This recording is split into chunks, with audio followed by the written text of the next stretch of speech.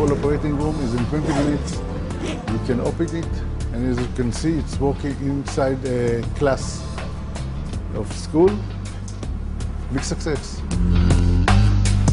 The surgery room is actually a sterile bubble with a small opening for the surgeon's head and hands.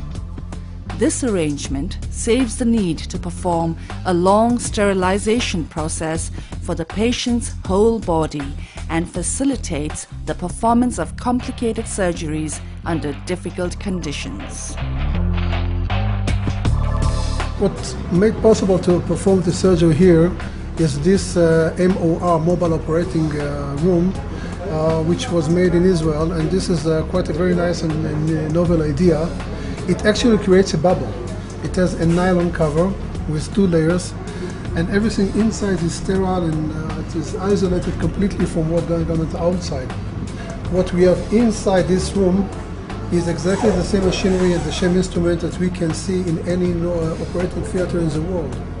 So one can perform state-of-the-art surgery in any place in the world, even in the most isolated place, such as this place. Good luck. Performing as a moving assembly line, each surgery lasts about 15 to 20 minutes. Time is very important factor in this, because if we bring the doctor for a few days to the mountains, they have to make as much as possible surgeries. In this surgery room, everyone works with protocol, everyone knows exactly what he's doing in any moment. She's finished the surgery, and we enter the next one to prepare him.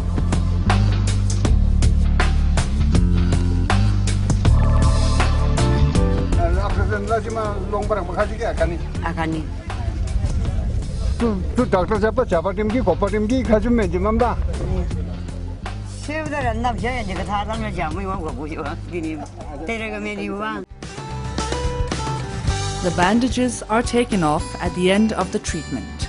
Although the eye might still hurt, the goal is achieved.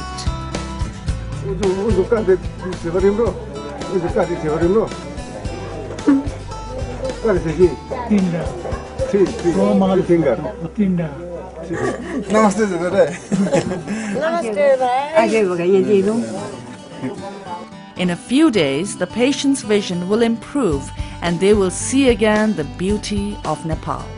And in a country like Nepal, there is no doubt but to see it in 20 by 20.